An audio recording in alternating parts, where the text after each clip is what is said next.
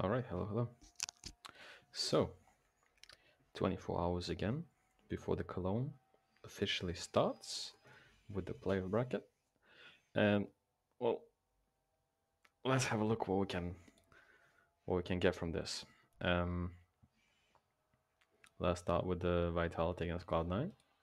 And the first thing we have to look at is obviously the map pool. And in this case, if we know what to expect from Vitality, then we have no clue what to expect from Cloud9 with the XL coming back. Obviously, we've seen that they were pretty decent on Anubis, and they had a couple of, I'd say, practiced moves. But on the other side, Anubis for Vitality is also one of the strong maps. But on the good side for Cloud9 is that they have enough information to actually explore and see what counterplay they can offer to Vitality's game plan if they decide to go for the Anubis pick. Um, Anything other than that seems quite weird.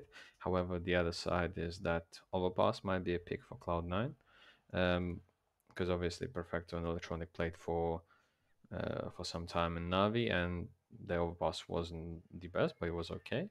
And Cloud9 were obviously decent as well on the Overpass. So the other thing is that there's a good chance that Vitality might be uh, actually beaten on the on the Overpass by Cloud9. So I'd assume that for Cloud9, Overpass is a great pick. Vertigo, once again, I didn't really like the Vertigo that they played in Cologne, neither against Fnatic or Nine.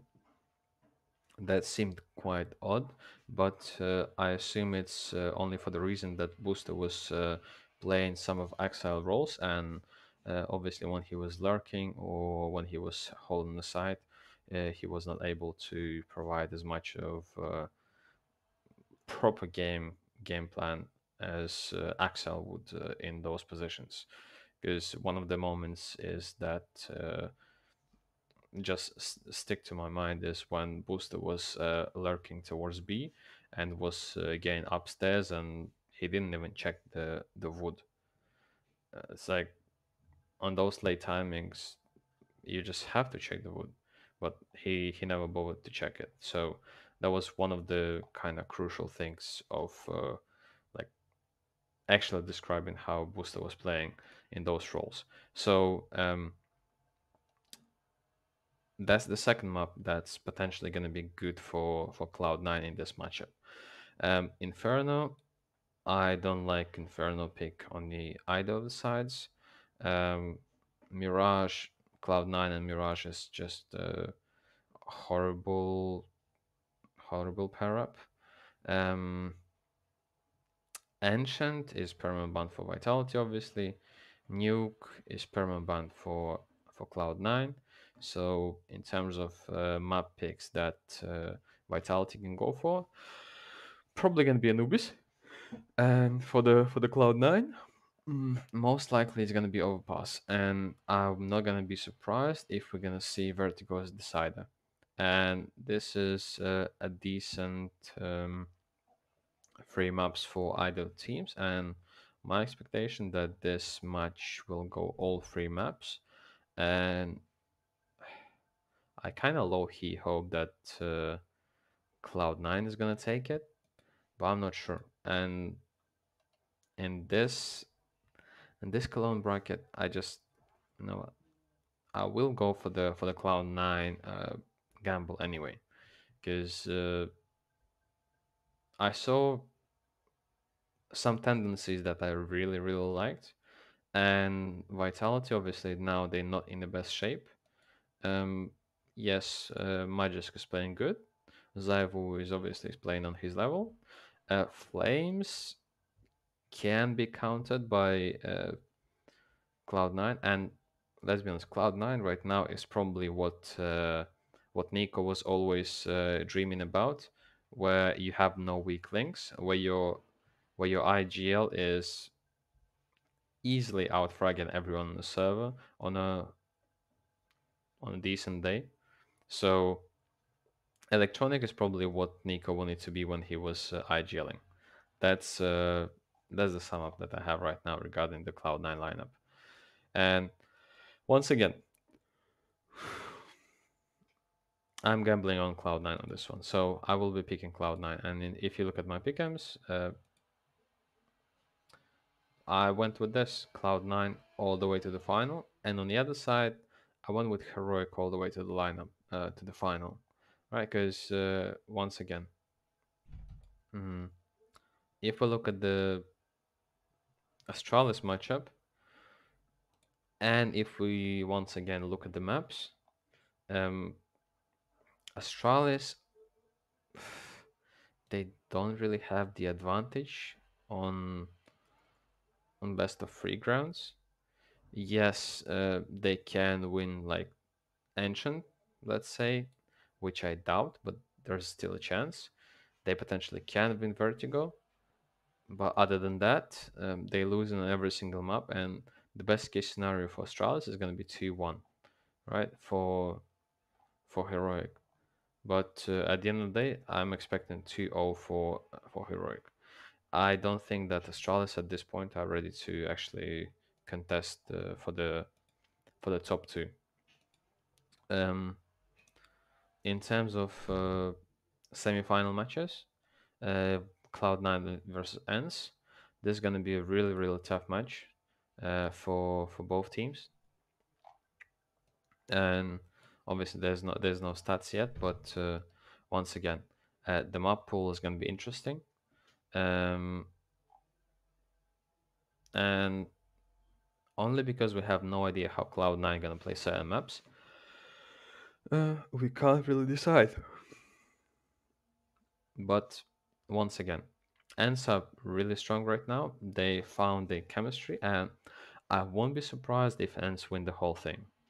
On the other side, Heroic versus G2. Um, G2 have really good chance to beat Heroic, and if we consider that G2 are improving their individual game right now, and if it's going to be a good day for Hooksy and he's not going to be 0.45 rating, um, Nico wakes up, Monacy does his thing, Hunter is in good shape at this event, JKS is just being stable. This matchup can obviously go all three maps as always, maybe with the two maps on OT. Not going to be surprised to see that.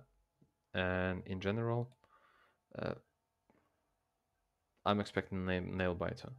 And if everything goes according to how I expect, then Cloud9 should be facing Heroic. And once again, three maps easily, but this is going to be best of five.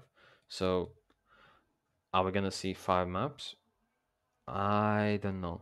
In terms of best of five for current Cloud9, do they have five maps that they can play at the highest level? I don't know. That's quite a big question mark. And if they get to the final, then they probably will have to win in four maps, because if they're gonna face Heroic, most likely they're gonna lose on a distance. If they're gonna face G2, same thing again, right? On a distance, right now there's a chance that G2 or Heroic is gonna outlast them. But let me just double check the maps that we have the information about. Anubis, playable. Ancient, playable. Vertigo, with Axel doing his roles, playable. Inferno, 50-50. Mirage, horrible pick. Overpass, playable. Potentially can win. Nuke, insta-ban. So let's say there's not gonna be Nuke, and against G2, I don't know. what? Okay, let's say what is Heroic gonna permaban? Uh, aren't they banning the yeah Anubis? Yeah, I don't see how Cloud9 gonna beat Heroic over there. However, if they face G2, they do have a good chance. So if I'm going with the narrative that Cloud9 is gonna take it all, then I have to kind of hope that G2 gonna beat Heroic in the semifinal, and that G2 gonna give a chance to Cloud9 to actually show what they're capable of. And well, let's build a team around it. So obviously, because I expect that Cloud9 gonna take it all, Shiro and Axile, I will go for both of them. However, not the brightest idea. And if you're gonna join me in this path, um, I'd recommend you to go for Hobbit, maybe Electronic, but like most likely Hobbit, because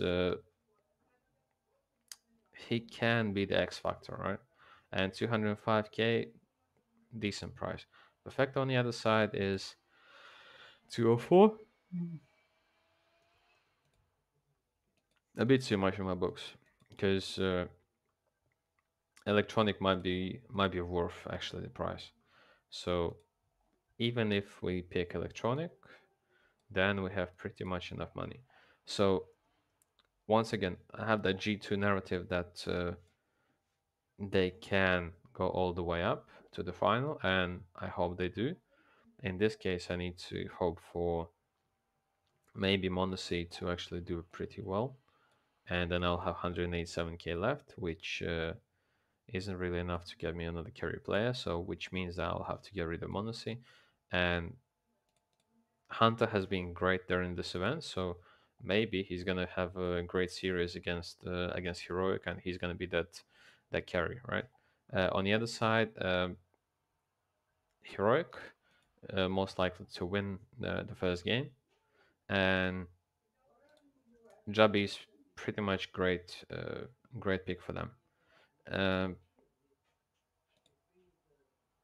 I hope that Jabi is not gonna screw up, but there's always a chance.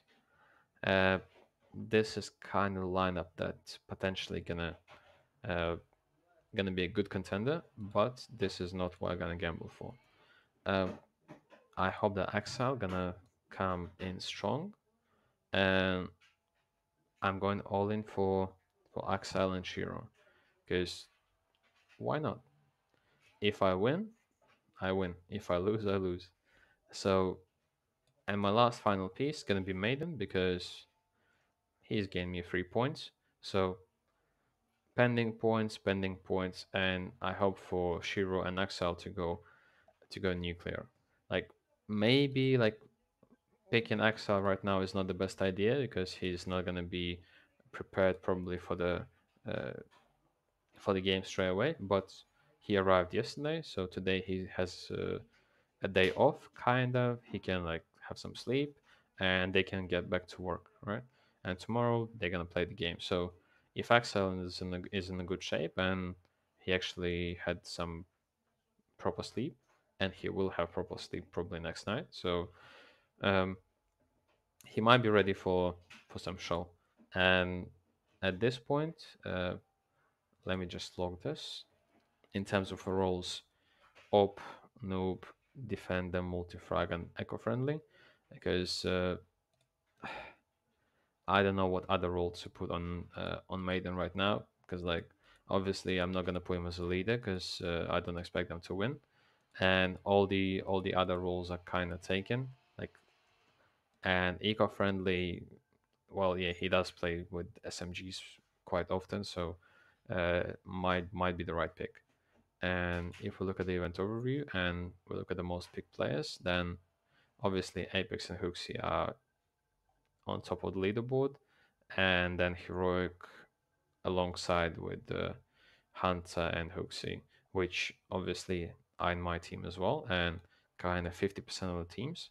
So even if G2 kind of lose the semifinal, then I still have a pretty decent chance with the Cloud9 if they go all the way to get me decent points. Uh, Probably Heroic are the best team in terms of value right now, and yeah, we can expect them go all the way through as well. And finally, they didn't really have the perfect group stage, which means they might have a good run in the playoffs, right? Because most of the time they have a perfect run in a group stage and then screw up playoffs. So maybe this time is going to be the other way around. Who knows? Um, in terms of the CCT finals, everything is going exactly how expected. Uh, Even Soul beating OG, but yeah, at the end of the day, this is what they care about, and yeah. Uh, Once again, let's look at the boosters. And Shiro, as always, top of the scoreboard. Hoxie, bottom of the scoreboard. Hunter assists. Exile against Vitality. There's really good chance that he's gonna get maybe ace or quadra kill. And Maiden gonna get baited most of the time. Um, in terms of my booster game, let me just show you that over here, 3 out of 3. Um, Previously, 37 points on boosters. So my boosters are pretty much okay. And I'm averaging like 35 to 40 points on boosters on average. So uh, if you aiming to something similar, then don't be scared to apply boosters early, because at the end of the day, you might not even use them because your team potentially might not even make it. So it is what it is. And yeah, 35, 37, 40 points. And I'm expecting similar over here. CCT North Europe, um, 22, because obviously after uh, after they lost, that was quite irrelevant, and yeah, I kind of gave up on this one. But in actual games where what we care about, the average points on boosters is 37. So I'm okay with that.